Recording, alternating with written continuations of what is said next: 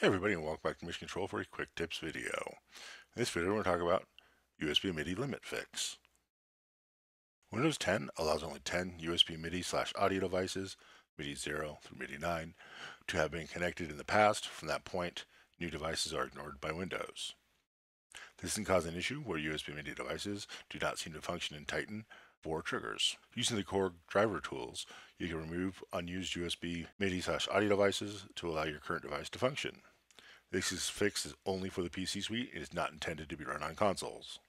To use the Korg tool as follows: use a web browser, navigate to www.korg.com, yada yada yada. The link will also be in the description. Scroll down to download the driver, version 115_R45E at the time of this video recording. After downloading is complete, run the downloaded installer, click Next each time prompted, restart the computer, click the Windows Start button, find the Korg folder, then launch the Uninstall Korg USB MIDI device software. After the software opens, click Next, then click Options, uncheck Delete Korg MIDI device only, then click OK.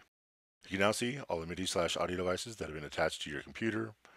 These are labeled MIDI 0 through MIDI 9. Clicking the checkmark box to each device you wish to remove. Take care to not delete internal hardware of your computer.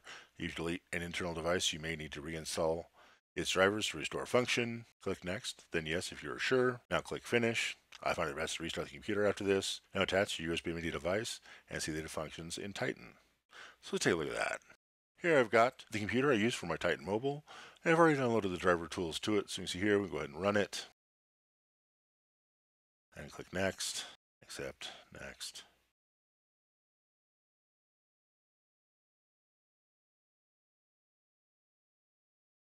So now I've restarted my computer. So what I can go ahead and do is go into my Windows Start button, then find the Korg folder, and then uninstall Korg USB MIDI device.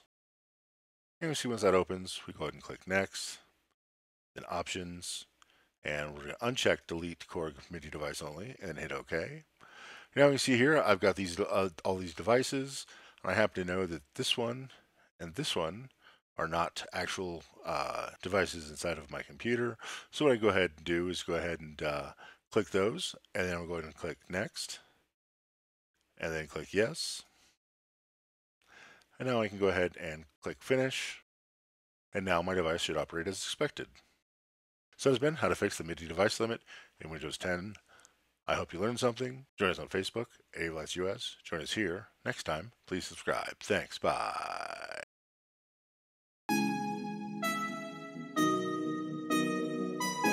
Wheel stop.